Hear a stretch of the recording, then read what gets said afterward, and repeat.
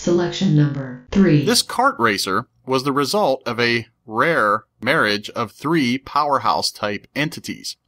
It features 6 initially playable characters, plus 4 unlockable, and items like soda pop for speed boosts.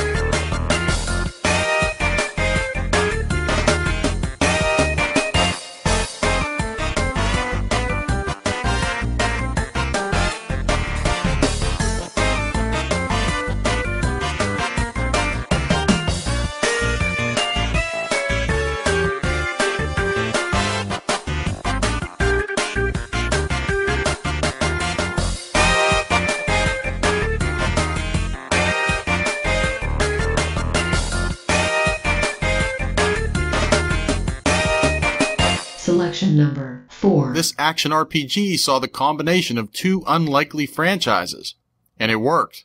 Quite well, in fact. It was the first in its series and was among the top-selling software within 2 months of release, causing it to be a major boon for the industry that holiday season. It has spawned a number of sequels and re-releases over many home and handheld platforms. Any guesses?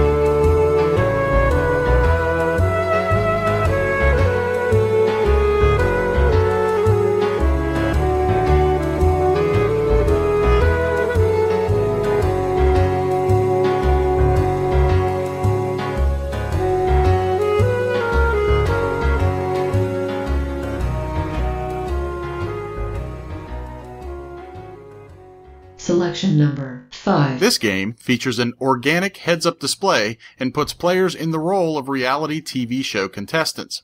It has seen releases on the PC, Xbox 360, PlayStation 3, various handheld and mobile platforms, plus was recently added to the OnLive roster. Despite a Metacritic score in the 80s, the sequel was cancelled and the series will more than likely never be heard from again. What game is it?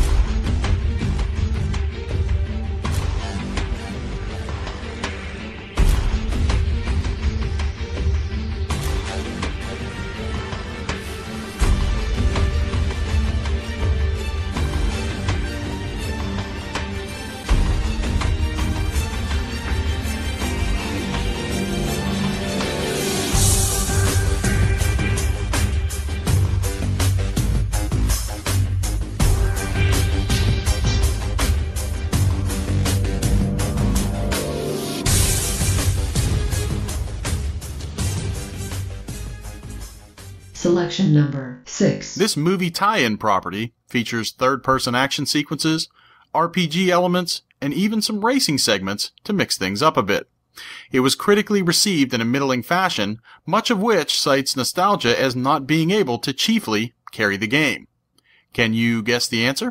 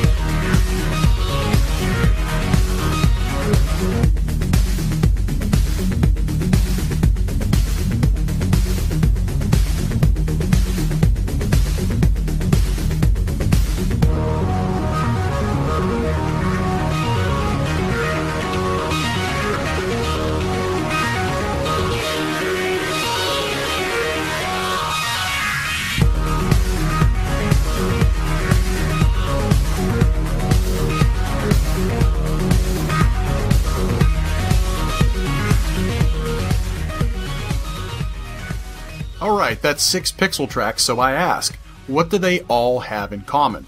What ties them together? While you mull that over, I have yet another topic to get off of my chest. So I took about 20 minutes the other day making a list of games I want to purchase this fall season.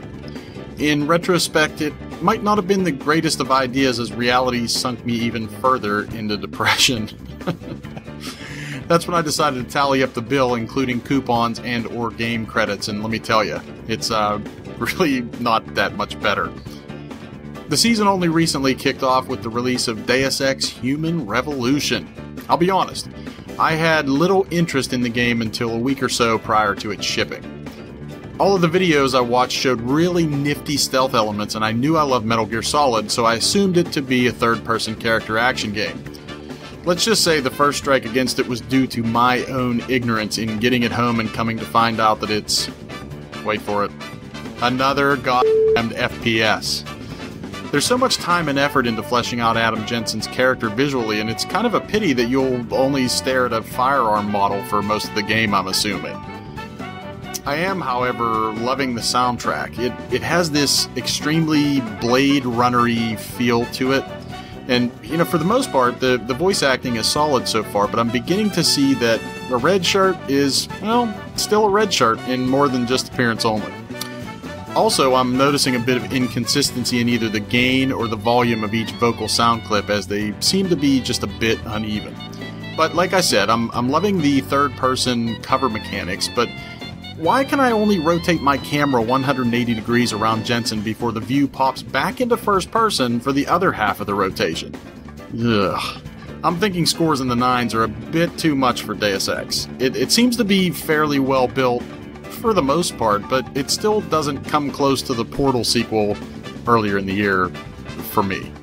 Well, in a few weeks I'll be playing Resistance 3 in all of its 3D glory. I'm just not sure what quantity of said glory that'll be yet. I mean, hopefully it's a fun multiplayer co-op ROM.